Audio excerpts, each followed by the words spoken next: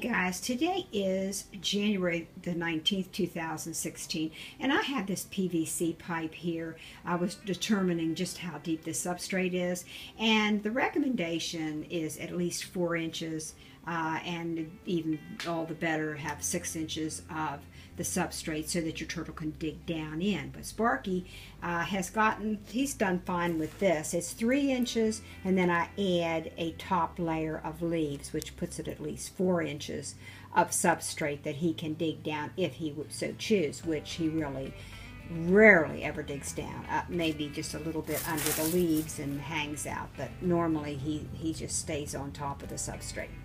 So anyhow, this is Eco Earth, and I really think this is just such a good choice.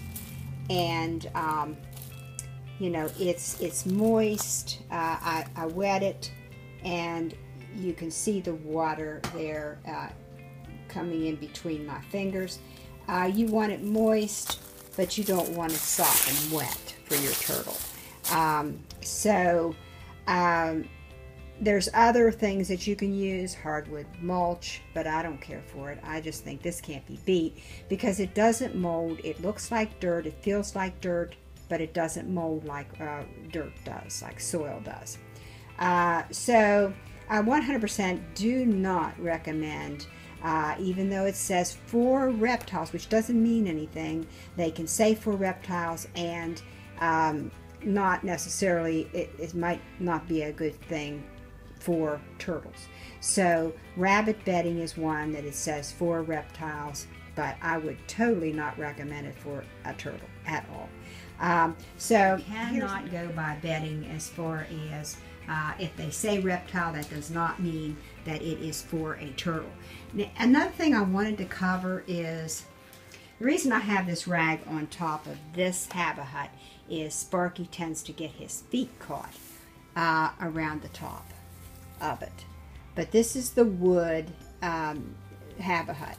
I do not recommend the other type that's made out of artificial stuff. So here is his other Habitat. And then of course he has the plants that he can hide under and the leaves. You want to make sure to have them hides. And this hide here, it's just enough for him to get down underneath there. And you know, you want it, you don't want something real high where they're not going to be able to hide. You know, they're just going to be on display. You want to make sure they have hides. Now right now, Sparky actually has been in this area for 2 days, and I don't know whether I can get down here and let you see him or not. And I put him some greens down in there, a variety of greens. Sparky, where are you? I think I see you. So I got him a little bit of cauliflower, broccoli, spring mix, grated carrots, a little bit of asparagus, because LP picked up a lot of veggies today. Just put it in there for him. Very unlikely that he takes one bite of anything, but I just keep trying. I just put it in there anyway, let it sit and dehydrate a little bit.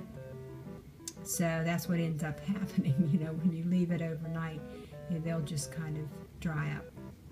So guys, when are you coming out, Spark? Huh? But see, they love to have their hides, you know, and it just breaks my heart, you know, when people don't give them hides.